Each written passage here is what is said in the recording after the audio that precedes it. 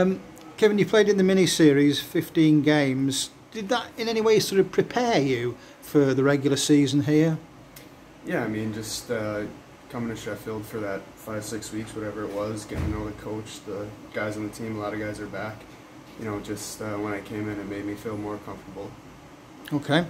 That team you played for in the mini-series had guys like Beaudry, McKisker, Olden, Rabble in it. How different is it in style and ability compared to the one that you're playing in now?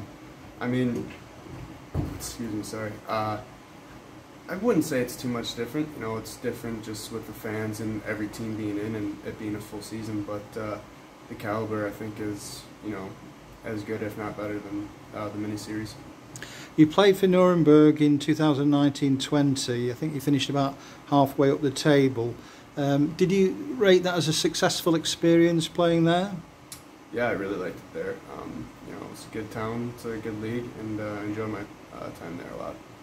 And when you won the promotion with Lexand, is that one of the main things that you've achieved in terms of trophies or wins in your career?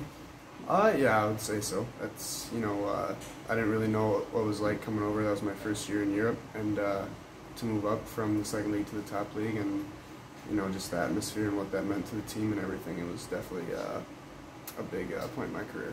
And how important is it you now to land the big fish here, to land the league title? I mean, that's the #1 goal here. You know, that's why I come. That's why everybody else is here, and I think we got the team to do it. Excellent.